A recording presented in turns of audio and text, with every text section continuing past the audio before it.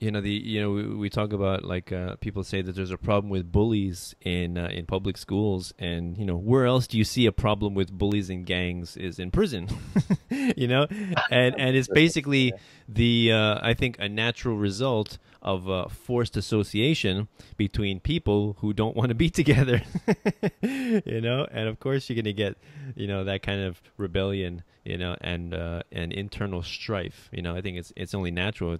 People that they're like, well, how are they gonna socialize? I'm like, well, actually, if you want them to be bullied, send them to public school. That's the worst place to be socialized. My focus, I think, with my channel, I mean, I talk about a lot of stuff. Voluntarism, agorism, anarchy, free markets, Austrian economics, precious metals, monetary system, central banking, Federal Reserve. But I think I focus a lot on peaceful parenting and unschooling and homeschooling, primarily because I'm a father, but also because I really think that that's one of the best ways that we can improve the world, is being a model for our kids and raising compassionate, kind, gentle, loving people, making the next generation more sensitive to, aggression. and not supporting an institution of violence. Very simple. Yeah, so I really feel that that peaceful parenting and unschooling, and voluntarism and agorism and all that are all related. Now, I see that now, but I think a lot of people don't necessarily see that. But I think it's definitely vital because we can talk to adults about these ideas, and that's good, but it's much more difficult to get them to see, because they've already been years and years of thinking a certain way, right? But if you raise children in a different way, to not accept coercion in any fashion, right? It doesn't matter, what they call it. Doesn't matter what kind of status they have, what kind of badge they have, right? Then I think we'll see a very different world. Yeah, I mean, most people I think are good intentioned. They don't use, like I said in my video, they don't use violence to solve their problems, or they don't advocate other people use violence to solve their problems, or that a large group of people use violence to solve their problems. But for some reason, when you vote for somebody to do the very same thing, it's all of a sudden acceptable and moral. And how does that disconnect happen? How do you cross that bridge and connect those things? And it doesn't make sense. The idea that you can't delegate a right you don't have. There's certain people that, or I guess most people, did not come to this idea through reason and evidence and logic. And so how can you use reason, evidence, and logic to change their mind or show them a new way? In everyone's mind, there's like a man on top of an elephant, right? And the man is the logical, rational side of the brain, and the elephant is the emotional, reptilian brain, limbic system type thing. And sometimes if the man wants to go left but the elephant wants to go right, what can the man really do? Not much. To learn what is a cryptocurrency and why it's so important to defang the state monopoly on currency, right? And what does that mean? Like, what does that mean, a monopoly on currency? And how detrimental is that to the people, right? And how money used to be, because everybody only knows when you say money, people think they mean Federal Reserve notes or bank notes, right? But historically, money was not necessarily that, right? And it doesn't have to be that. That's the perversion of money. Money is just a transaction, a tool for transacting, moving value from A to B, and so it's just a tool. I tell people it's just a tool, like a computer, like a screwdriver, like a car that improves our lives. And so the tool can never be immoral.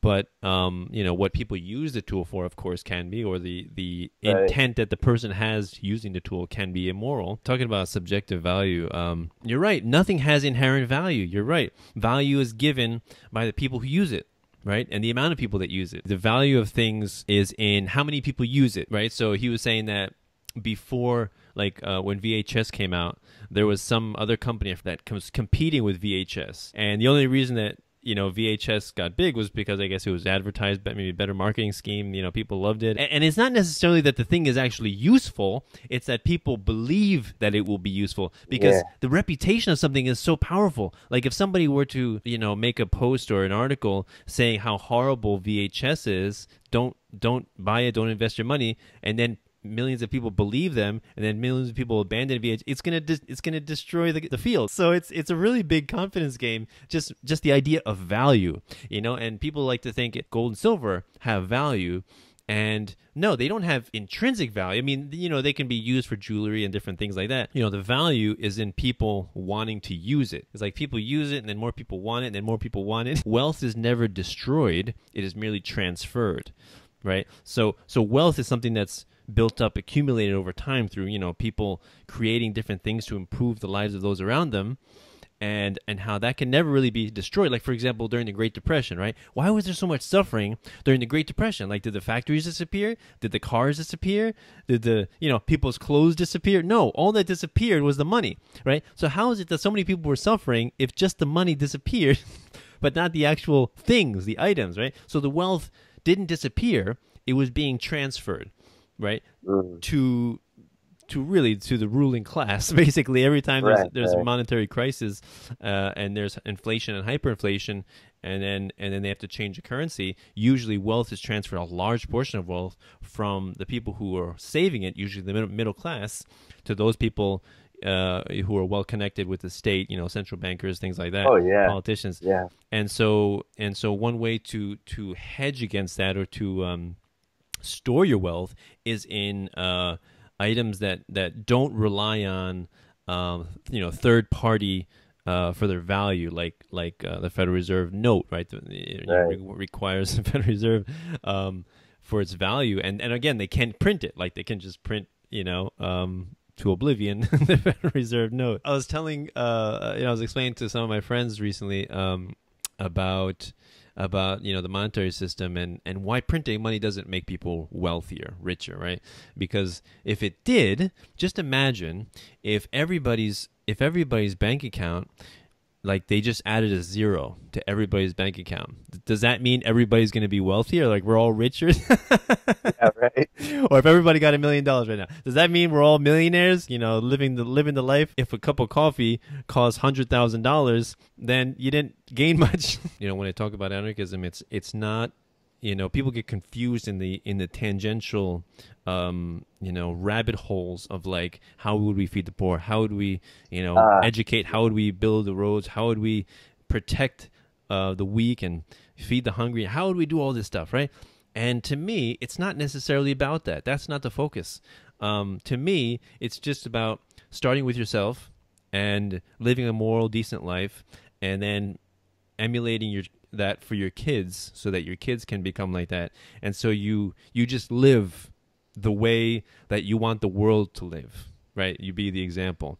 And it's not even about all these questions. Those are irrelevant. Those are fictitious. Like, we can go along these hypothetical scenarios all we want, but it's really meaningless, right? Because it really doesn't mean anything. It's fun and all that, but it's really meaningless. Like, to me, it's more about how do you live your day-to-day life? Are you a decent person? Do you treat people with respect? Or do you violate people's consent? Right? That's really what it comes down to. That's what anarchy is to me. So I think people get too caught up in the details, and I'm like, no, ground yourself and start with yourself, and that's it.